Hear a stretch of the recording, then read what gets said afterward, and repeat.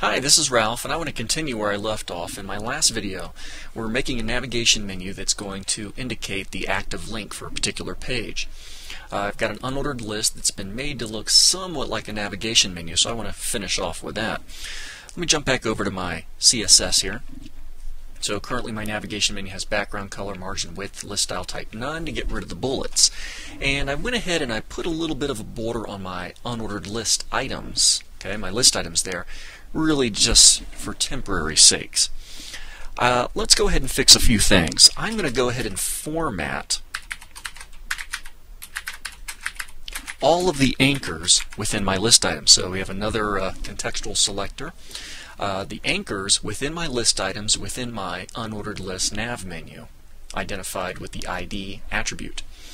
I want to go ahead and format these things. If you notice on my current page, if I want to click on one of these items, I literally have to put my pointer over the text, and I don't want that. I want to be able to put my pointer anywhere within this rectangular button shape. So let's go ahead and fix this. The key to that is making the anchor tags display as block elements. Okay, so I'm going to do block elements, and I'm also going to set their width and their heights. So I'm going to set the width of my block elements to, I'll try 180 pixels, and I'm going to set their heights to, how about, let's try 30 pixels. Let's see how that looks. And so we can really see how things are going here. I want to be able to I want to visualize them. So I'm going to put a border on my anchor tags, and I'm going to get rid of the border off of my list items. Okay, so I'm going to go ahead and delete the border off of my list items, and I'll come down here and I'm going to do a border. Let's see, I'll do 5 pixels outset, and let's see, how about oh, where's the pound sign? There it is. Outset, and I'll just pick another shade of red, so I'll do F00. Okay, let's see how this is looking. Alright, so these are my buttons. Notice that I can now put my pointer anywhere within the red border to really see, to get that hyperlink action.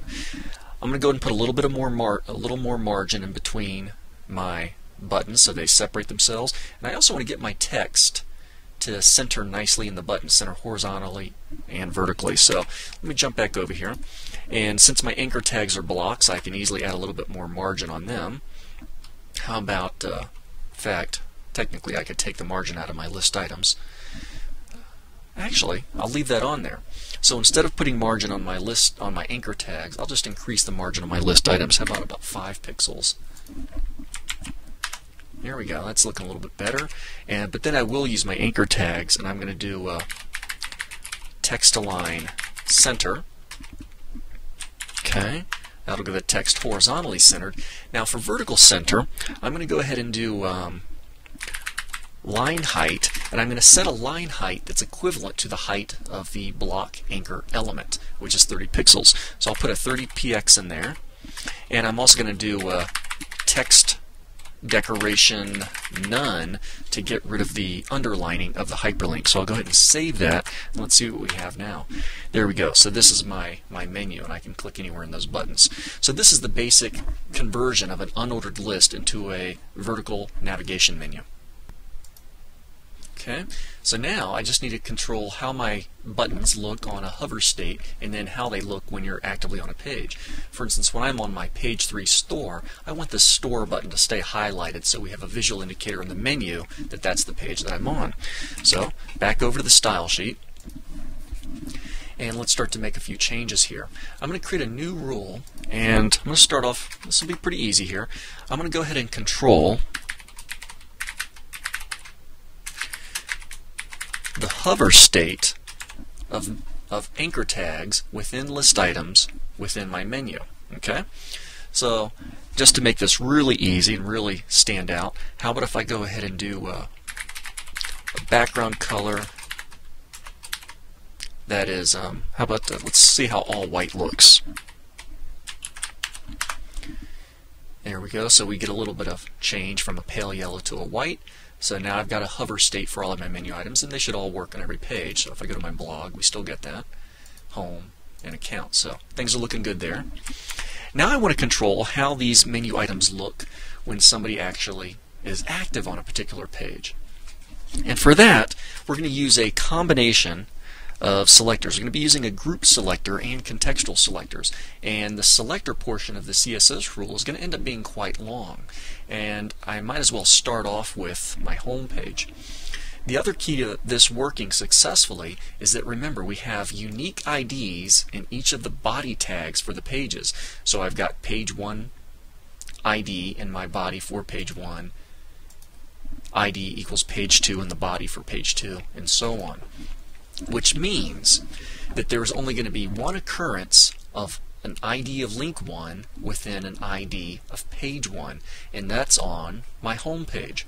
So let's kind of check this out on the style sheet. If I have, let's say, body # page 1 space list item # link 1. Okay, let's start off with this one here.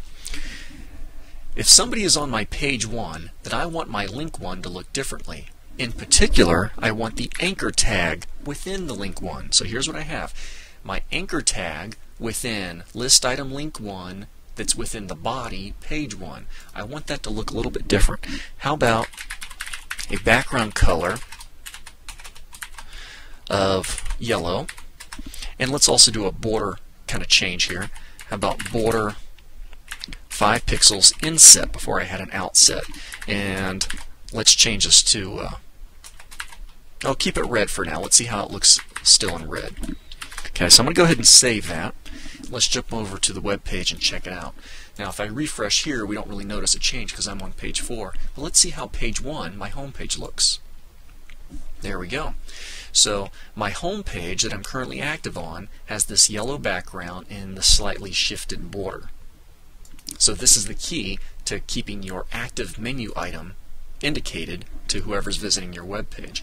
Now I'm going to kind of repeat this process for my other menu items. So this is back on the style sheet, and instead of making new rules for all of these, I'm actually going to be making a grouped selector now. So this is how we can get it to work for one menu option. Let's go ahead and see if we can't get it to work for the other menu options. I'm going to copy what I have, and I'm going to paste this 4 more times.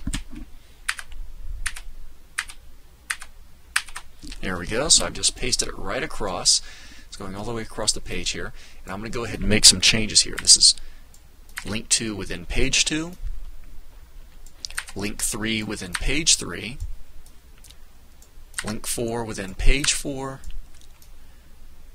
link 5 within page 5, and I must have gotten a little excited with my pasting because I've got one extra, so let me go ahead and get rid of this last one. There we go. So let's make sure I've got 1, 2, 3, 4, and 5. I think that takes care of all of them. Let me go ahead and save this, jump over to my browser and refresh, and let's check out the other pages. There's my blog, my store, my account, my contact page, store, home, blog, account. Excellent. So now we are indicating visually the active link on a particular page.